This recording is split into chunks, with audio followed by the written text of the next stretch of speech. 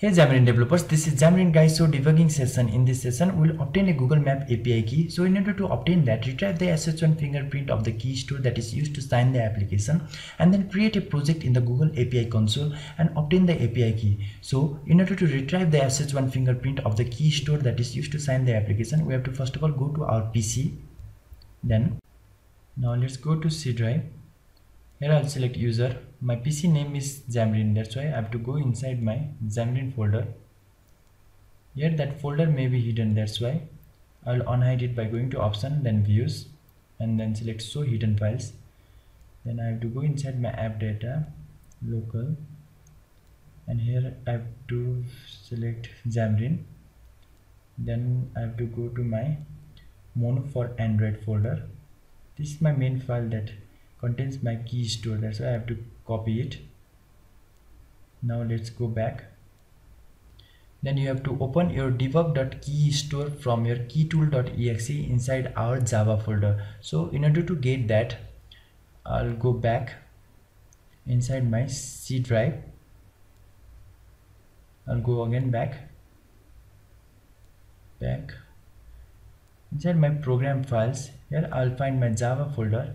Inside my JDK folder, here I'll find my bin, then I'll paste that key store.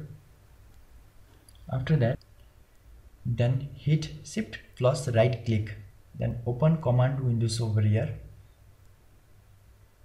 You have to first of all remember that debug.keystore contains our SH1 fingerprint. That's why we are opening that debug.keystore from our keytool.exe. I'll copy that code and then paste inside my command prompt. I'll keep that code in the description below. You can copy that. And I'm very much sorry that I can't show my SH1 key because of Google security issues.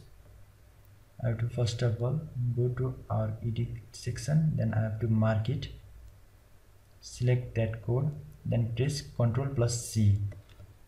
After you copied your SH1 fingerprint, we have to go to credential of Google API developer console. Then we have to create a new credential for API keys. This is my API key. I have to restrict that. That's why I'll select that. You can give any name for that key. For our Android application, we will restrict our key and add a new package name. And for SH1 fingerprint, I'll paste that I've already generated. And package name should be same as your application name. By going to this is my Android project, I have to go to properties and same as package name, I have to copy it. Then I have to paste it. Now I'll scroll it a little bit down and then I have to save it. Now you have to copy your API key inside your Android main page. That's all for this tutorial. Now thanks guys, thanks for watching. Keep in touch for next tutorials.